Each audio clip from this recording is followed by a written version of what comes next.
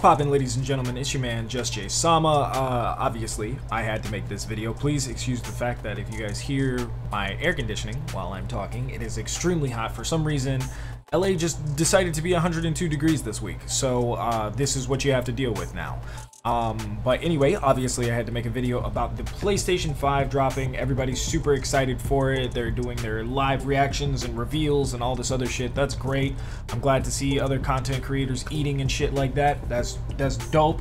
I particularly had to sit and really think about the stuff I wanted to say and the things I wanted to address, specifically talking about the PlayStation 5. I'm hype for a couple of the games, but honestly, it's like I said in my last PlayStation 5 video, it was just severe little PP syndrome. And it's really so much so that I thought they were only going to show maybe Ghost of Tsushima, Last of Us, maybe some Ghostwire Tokyo, and that was going to be it. But they came with a bunch of games. It was 26 different games that came out. I'm fairly excited to see where the rest of this. Now, the first thing I want to get out of the way before we get too deep into it and start talking about the list and everything like that. Spider-Man Miles Morales is its own game. I'm sorry, you're mad. It is what it is. Like, all of these publications are incorrect. Insomniac themselves even said this is a standalone game. It's not a sequel. It's kind of like, I guess you would consider it a spin-off, but it's its own game. Thank you, Insomniac, so much. We're glad we got Miles as his own character. I love it. I'm here for it. So with that being said, that's the first game out of the 26. So far, let's talk about the hardware. The hardware looks okay. Everybody's making jokes about it being a router with envelopes to this, like taped onto the sides. I mean, that's cool, I guess, but I don't know. I wasn't excited for the PS5 because I just don't feel like it's needed right now. But I'm very excited to see where it goes. I'm very excited to see the hardware get pushed. I really want to see what Cyberpunk is going to do, like, as far as like pushing this console. More so because I'm getting that on PC and it's already going to run beautifully on my computer. Oh my god, I cannot wait. So I'm fairly excited to see what PlayStation does. Xbox is doing an event next week, so I'm fairly interested to see what they do to counteract it. And like my meme that that's kind of like going around, that like people are talking about, all right, this year are you getting a mini fridge or are you getting a Wi-Fi router? And it's kind of like, I don't know, and it's rumored to be around $700. First of all, bro, that's not, yeah, no. For 700 bucks, you actually can make a pretty nice PC. Like, it'll be low to mid tier for 700 bucks, but if you got some hookups, maybe you could hook it up. You know, you can get it for a lot less, but honestly, that amount of money is just not. It's not great, and it's a weird time to be releasing a console anyway, considering the economic state that the world is in, not just the United States, but like all over the world. Like, people are kind of just like pinching pennies here and there. Like, we don't exactly have too much money to go around, so I don't imagine the console is going to be ridiculously overpriced. A lot of people were saying $800. I hope not. I hope it's not even $700. I hope it's $550. I hope it's $500. Like, that's the most I'm willing to go. But this is coming from the person who's going to pick it up next year. I'm not going to buy it the week it comes out. Everybody, from the drop of the PlayStation 3 when that first came out, and that was $600. Oh my god, that was insane. The Xbox 360's Red Ring of Death, the PlayStation 4's Yellow Light of Death, like, that was a very, very small marginal amount of people, but still, consoles being broken day one, like out of the box, not something I'm really into, and I try to avoid that. So I'll definitely be picking mine up like a year down the road when there are plenty of games to play. All of the stuff that's on PS4 is going to get ported over. I think there's going to be like 100 titles that are available on launch that are backwards compatible. And as far as I know, I think they're PS4 games. No news if they're PS3 or PS2 or classic PS1. So we'll see where that goes.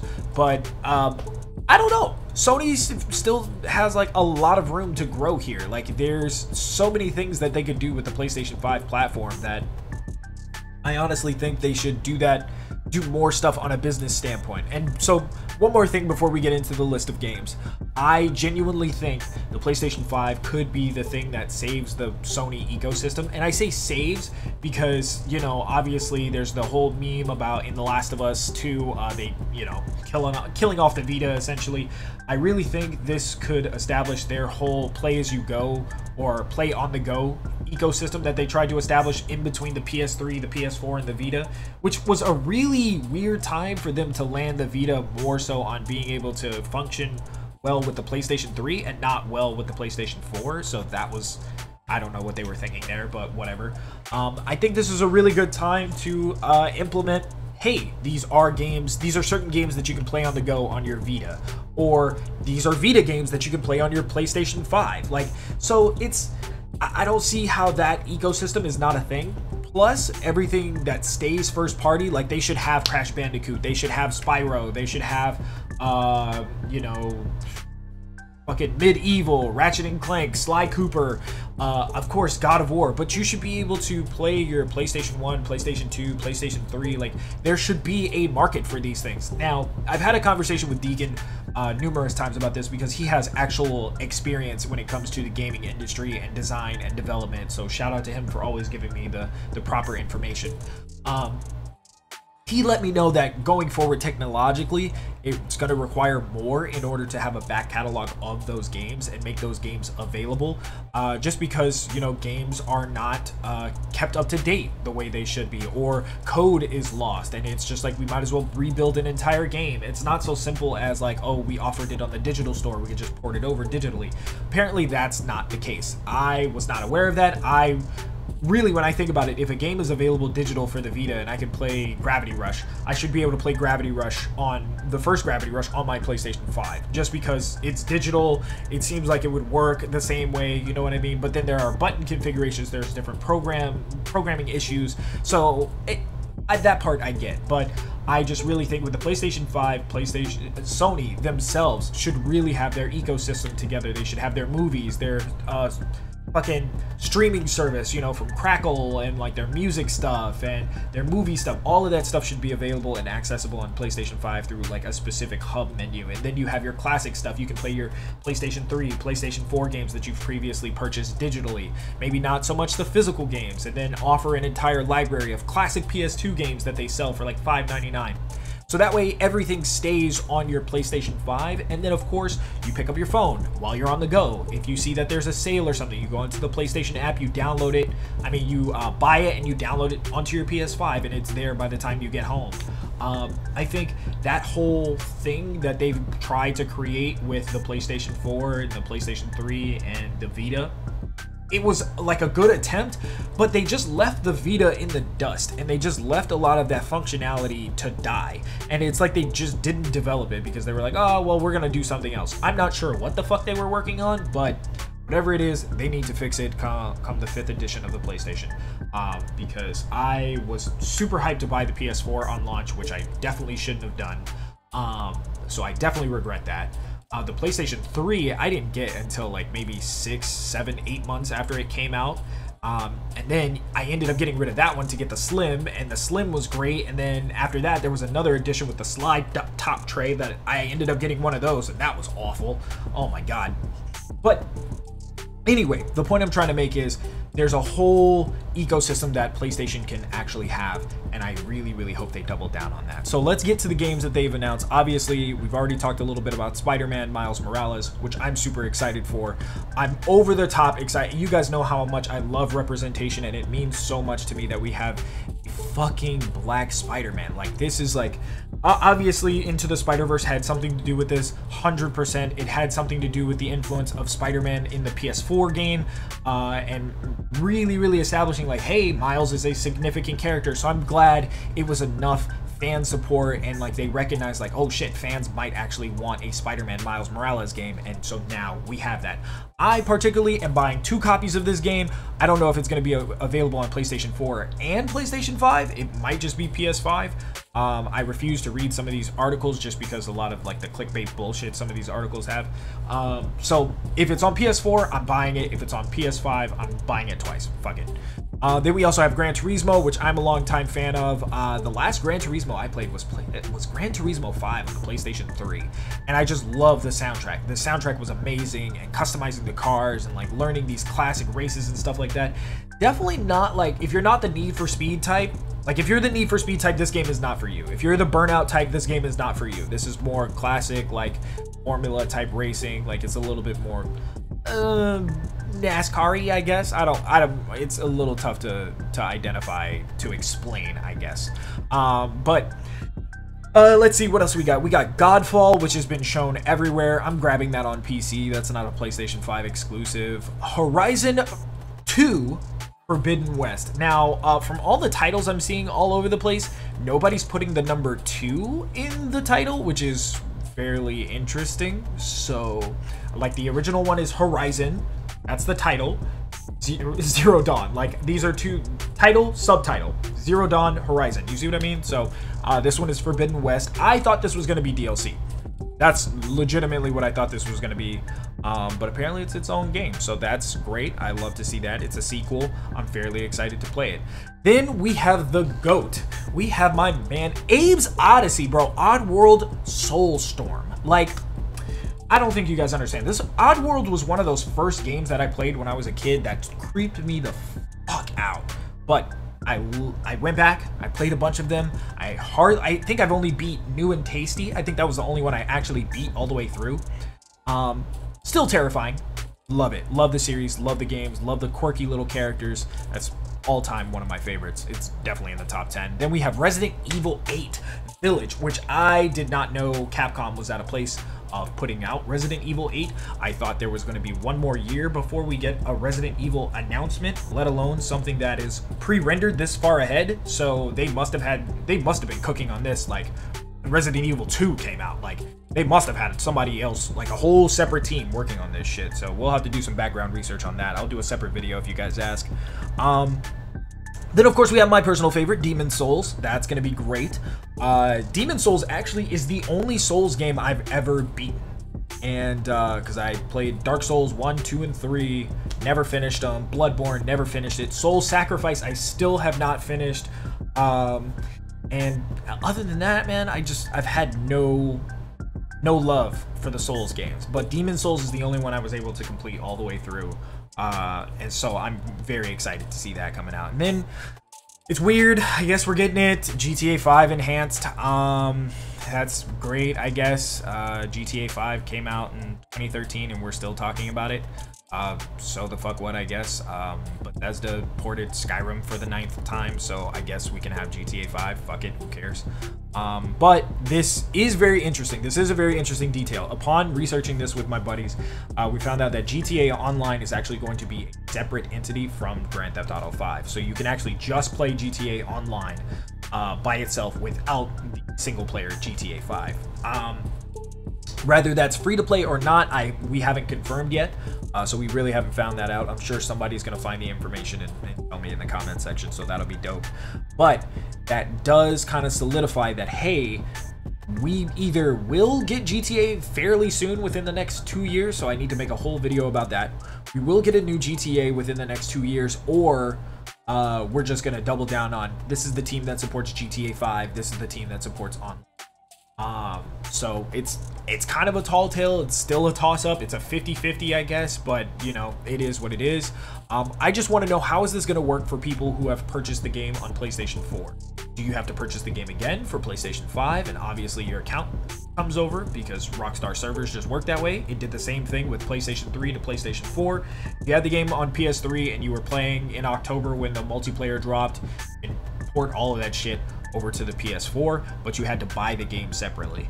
I think we're a little bit beyond that. I think you can give people a discount if they have PlayStation, if they've played Grand Theft Auto 5 on their PlayStation 4 and they actually have like trophies and achievements and shit, they should get a discount on the digital version of Grand Theft Auto 5 for the PlayStation 5. That's just the way it should work. I mean, I honestly don't think they're gonna charge $60 for this. Well, the gaming industry, so they may charge $60 for this same game for the third time, but whatever. Project Athea, which looks super pretty. I have no idea what's going on in it. I'm not even gonna lie to you guys about, oh, I'm super excited. I have no idea what the hell this thing is. Solar Ash, that looks really pretty. Have no idea what that one is either. And then we come to the GOAT, Ratchet and Clank Rift Apart. Now, I was not expecting this at all, considering all the other stuff Insomniac is working on. I was definitely not expecting a Ratchet and Clank this year. I was expecting it maybe next year, maybe the year after. I was expecting a Sly Cooper game, like when Sucker Punch is done with Tsushima. I was thinking they were going to go straight into a Sly Cooper game or an Infamous game. That's what I'm expecting for PlayStation 5 next year. But this is interesting. Now we have to have a conversation with Naughty Dog about, hey, do you guys think you should revive Jak and Daxter? I know a lot of people are just like, over there specifically. I remember reading an article, and there was a couple of video interviews with some executives at Naughty Dog, and they were talking about their hesitance toward making a Jak 4 because it wasn't going to reach up to the expectations of Jak 3. So, which is a good reason to not make a game. I'm totally down for it. You do not have to. You do not have to feel pressured, because that totally worked for The Last of Us. To all the this is a shot to all the people that said The Last of Us was going to be bad, and we're getting 9s and 10 out of 10s right now. So suck it. Next we have Little Big Planet, but it's Sackboy: A Big Adventure. I'm very excited for that. I'm a huge Little Big Planet fan. And then of course we got NBA 2K, which means we all but have Madden. Destruction All Stars, which looks like some goofy ass Twisted Metal kind of Fortnite thing. So that looks very interesting. Me personally, I would just prefer Twisted Metal. Just give me Twisted Metal. Sweet tooth to the bone, baby. Like, just fucking do that. Deathloop, that looks really good. I have no idea what that one's about either, and I don't feel like I'm gonna do the due diligence to actually research that until like more comes out. Then we have Stray. You basically play as a cat. This is very interesting. I feel like this should be swapped out for fucking Gravity Rush 3, but that's just me. And then we have Goodbye Volcano High, Returnal, Bug Snacks. I have no idea how to pronounce. Bro, the game with the fucking furries and the bugs, okay, and the fruits and stuff. That looks kind of cool. I'm not even gonna lie. It's like this version of PlayStation's Knack. So I would have expected to see Knack 3, but I mean, this works too. Then we have Hitman 3, which I'm pretty hyped for. I'm not even gonna lie. I didn't like the episodic thing that they did with the last Hitman game, so I'm kind of like, I mean, I guess. So if they give me a full game this time, that'd be great. Then of course we have Ghostwire Tokyo, which I was not excited for. I had a feeling Ghostwire Tokyo was gonna be this Hideo Kojima, fucking Tetsuya Nomura shit that was just like so beyond brain that it was just like, oh, you're not really gonna understand it until you play it 7 times all the way through. Like, I don't need these hyper philosophical fucking stories. Bro, just give me something fun to play. And this does not look like that at all. Jet, The Far Shore, Kenna, Bridge of the Spirits, Little Devil Inside, which actually that looks very interesting. I will probably fuck with that. Astro's Playroom. We had the Playroom on PlayStation 4 with the camera, so that was pretty dope. One that looks problematic is Pragmata. I have no idea what's going on in this thing. It is one of those Hideo Kojima trippy ass, like, I don't need that in my video games. I just want to be able to play the game. Then of course we have Control coming to PS5, Destiny coming to PS5, obviously, Fortnite, Warframe, that one that was revealed last year, Gothic, Assassin's Creed, Rainbow Six Siege. Ubisoft is really on top of their shit for PlayStation 5. Outriders, which was revealed last year, that looks like trash. So I'm Watch Dogs Legions, Battlefield 6, Gods and Monsters, Rainbow Six Quarantine. So pretty much all the stuff that we expected. Dying Light 2. And as I scroll down this list, it's kind of just like, okay, well, we knew Cyberpunk, Death Stranding, Ghost of Tsushima, Last of Us 2, Starfield, Elder Scrolls 6 whenever they do that, eventually GTA 6, the next part of Final Fantasy, the next God of War. Like, these are all games that we expected to be on there. So I don't really see, I don't really need to give them any attention. So, I mean, it is what it is. I would have liked to see Elden Ring. Now, if somebody would have just please brought your boys some gameplay, that'd be dope. I feel like when they do finally show that game, it's not gonna be gameplay. We're gonna get a cinematic trailer. And y'all know I'm not down with cinematic trailers. But anyway, that's the list that I'm reading off here. If you guys are excited about anything, if I missed anything, please let me know down in the comment section. Make sure to give today's video a like, because that honestly just really helps with the algorithm, and it helps my feelings. Let's be real. Make sure to subscribe to the channel if you guys are new. Also, if you guys are already subscribed and you want to support the channel, memberships are available down below in the description section. Honestly, that's the best way to support the channel. If you guys could we have like a little $2 membership that you could pay a month. It goes to your boy. It helps make bigger and better videos. Honestly, you guys paid for these lights. You guys paid for this mic, cameras, and none of this stuff though. Y'all didn't pay for none of this. I paid for that. So, but anyway, that's gonna be it for today. Thank you guys for watching. I'll see you guys next time. Make sure to keep